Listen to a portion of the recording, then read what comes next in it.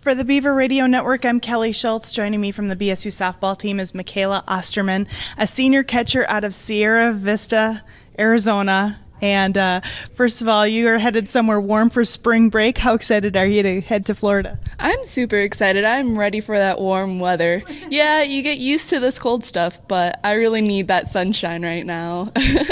You're a catcher. Obviously, you've seen some great pitching out of Jess Yost so far this season. Her second NSIC Pitcher of the Week award back-to-back weeks. What has been the difference for her that you've noticed as a catcher? I think she's going in this year with a lot more confidence in herself and her abilities, and she knows that she's able to compete with these awesome batters in our conference, and I think that really helps. And the pitching coach that we have this year also helps, which we didn't have last year, so Nicole is doing a great job with that. I know Jess wouldn't give up her secret pitch, so we'll leave it at that. But for you, how much of an adjustment have you had to make as a catcher? I had to make some adjustments. You gotta, if they're working so hard at throwing those strikes, I gotta, as a catcher, be able to catch them in the first place and be prepared for anything that will come my way. So I just gotta be a little bit more on my toes this year.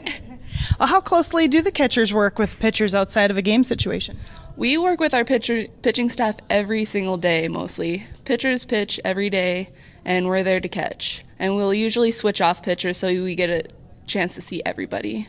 You mentioned Nicole Sider. She's one of your assistant coaches. She has a pitching background, but how much has she worked with your pitchers and catchers so far early this season? She's worked with us pretty significantly. She will...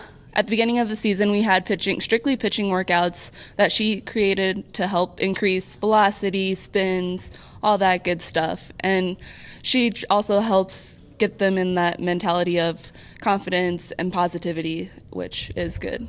So important. Your team's headed to Florida for spring break. What are some of the things that your team needs to work on while you're down there?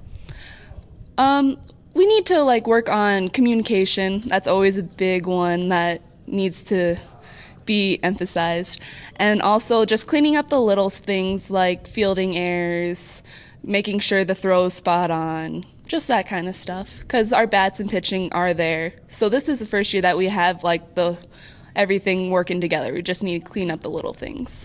Sounds like your team's got the whole package this year for sure. For you personally, what kind of goals or things did you come into the season knowing that you needed to do?